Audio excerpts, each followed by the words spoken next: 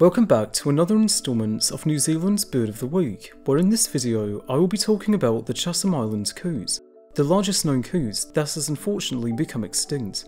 I hope you enjoy. Endemic to the Chatham Islands, the aptly named Chatham Island coots were described from subfossil remains found in dune deposits by ornithologist Henry Forbes in 1892, who was also the director of the Canterbury Museum in Christchurch at the time. This type material is currently held in the Natural History Museum in London, and since then, numerous bones of them have been found throughout other dune sites and middens throughout Chatham Island, but the species appears to have been absent from the other islands in the group. They were about twice the weight of extant coots, at about 1.9 kilograms, and are overall the largest coots known.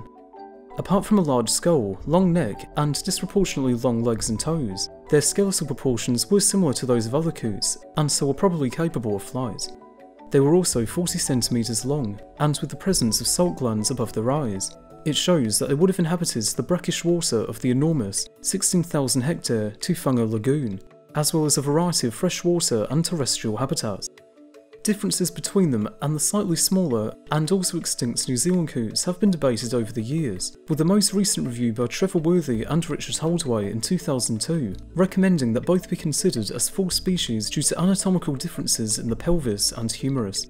Unfortunately, they became extinct in historic times around the 1400s due to predation by both people and the introduced Pacific rat, which both preyed upon the eggs, chicks and adults.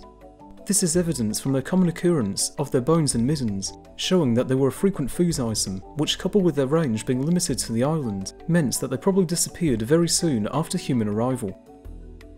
And with that, I thank you for watching this instalment of New Zealand's Bird of the Week. For next time, you are now able to vote for the Southern Royal Albatross, among the largest of their group with wingspans exceeding 3 meters. With that, I'll see you next time, whenever that may be.